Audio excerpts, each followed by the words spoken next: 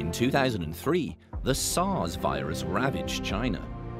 Since then, China has accelerated the construction of a national disease control and prevention system. Chinese hope that the system will help them respond better, faster, and smarter to another attack. The sudden outbreak of the COVID-19 put this system to the toughest test, as well as China's governance system.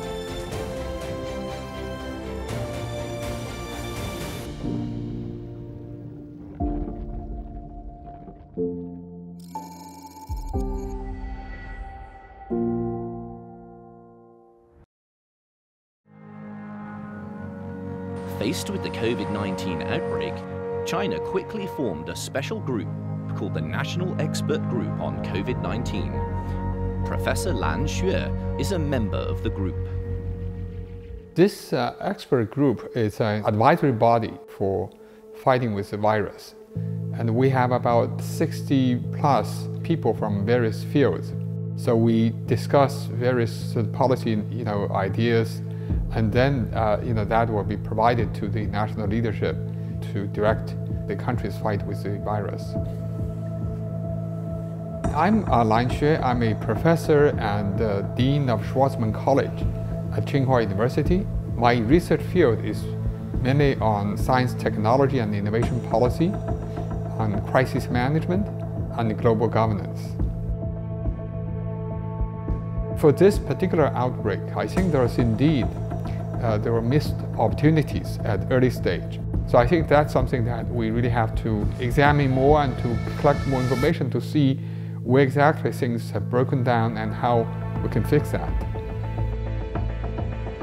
I think that national system that we should make sure that anybody in tampering with that system is a violation of law. And I think the second issue that we may also want to think about how to fix the problem is we need to have a robust expert system to make the judgment, because I think early signs are always incomplete. So there's a lot of uncertainties, particularly with a new virus such as COVID-19.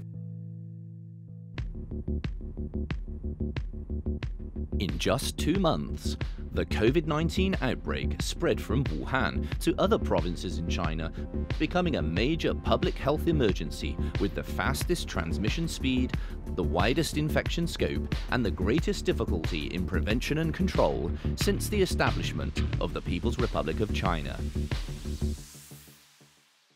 On the contrary, to deal with COVID-19, this is the proof not for the failure, but for the vitality and the validity of the system we have.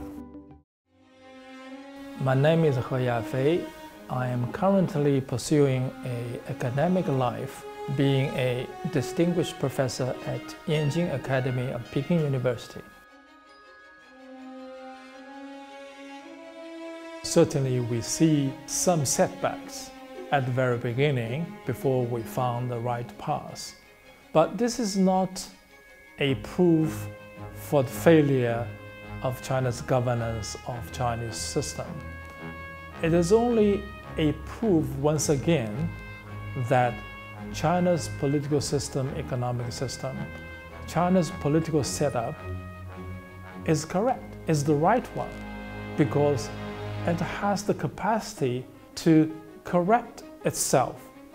If there is any shortcomings, any setbacks, it is very capable of correcting these things by itself, because it has the wide support of the people and has a very strong, down to the grassroots, a very strong governance system in place.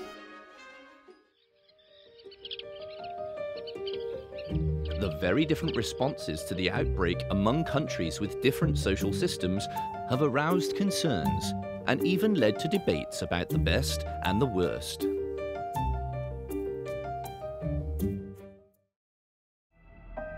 The bigger the problem, the bigger the challenge, the more effective, I think, relatively speaking, the Chinese government is, and therefore also that speaks well of the Chinese political system. My name is Martin Jakes. Until recently, I was a senior fellow at Cambridge University. I don't think anyone who knows anything about China should be in the least bit surprised that China can construct 2 hospitals within 10 days or 2 weeks, incredibly short space of time. I mean, this is what the Chinese system is so good at doing, which is mobilizing resources and thinking ahead, thinking strategically.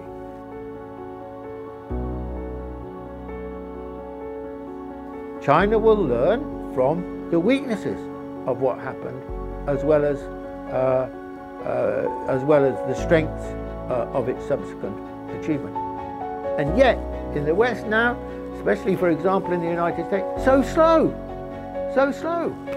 And the testing is so weak, so narrow. There's no excuse for this situation, because this has been around now for, what, over 2 months.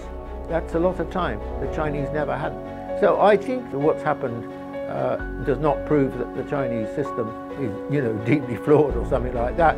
Okay, it does reveal that the mistakes were made. It does reveal that there were some weaknesses. But, the bigger the crisis, the more likely mistakes are to be made. Why? Because you've got to make it up, because you don't have perfect knowledge.